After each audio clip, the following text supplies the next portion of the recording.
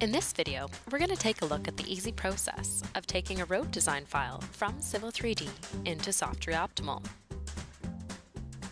Civil 3D users can now take full advantage of all the geometric optimization benefits. Softree Optimal is a powerful engineering tool and the easiest way to reduce your earthwork costs and save engineering time. As we take a look at our process, we're first going to export our cross-sections using the Softree Optimal plugin, our surfaces and alignments via LandXML, and once in Softree Optimal, enter our constraints and costs. This is going to produce our optimal vertical alignment, giving us a cost and an earthwork movement schedule. We can then take it back into Civil 3D. Softree Optimal can be used at the beginning during your preliminary design phase and at the end for final optimization. Here, we're going to quickly go through the steps to take a design out of Civil 3D and into Softree Optimal. The first step is using our Softree Optimal plugin to export the assembly cross-sections. This is going to create a custom CSX file. To do this, we select our alignments, sample lines, design surfaces, and corridors from the Export Corridor dialog.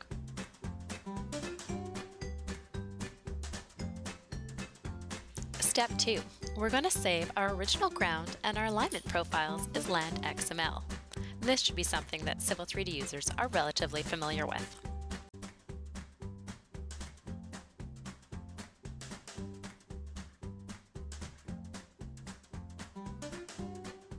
Next step is setting up Softree Optimal with our Civil 3D project.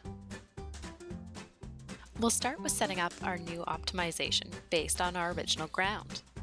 We're then prompted to provide our initial alignments. Here, we're going to be using the LandXML file we created in a previous step.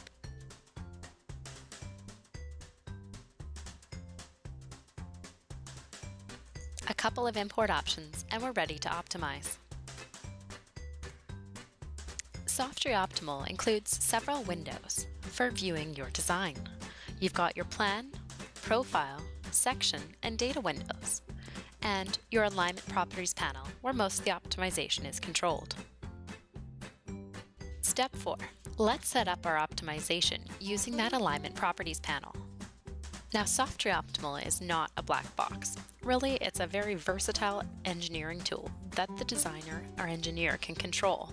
So here in our vertical optimization options dialog, this is where you can set your road standards, your control points, your pits, costs, and any other constraints, including horizontal and vertical right-of-ways. And this is really what controls the optimizer's ability to produce a result.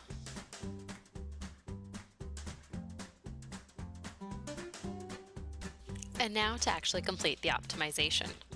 Now, the amount of time it takes for an optimization to process really depends on the complexity of the problem.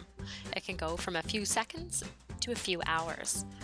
However, we do have some tips and tricks as you get started to help you through that process and to better understand your timing. You're not limited to just one optimization. You can actually run a variety of different options and assess which one is the best.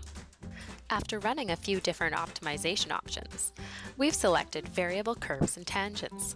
This is a much more realistic design with fewer vertical curves. And now we're ready to take this back into Civil 3D and continue with the rest of our design process. Similar to how we brought the alignment in, we're going to be exporting our optimized alignment as a LandXML file. Once back in Civil 3D, we're going to import our new LandXML file, create a profile view,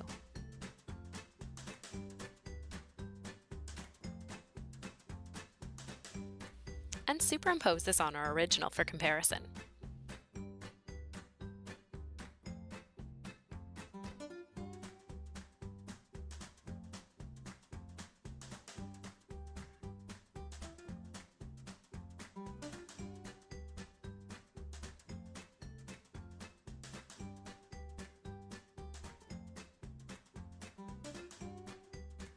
The end result is a significant reduction in earthwork costs, often in a matter of minutes.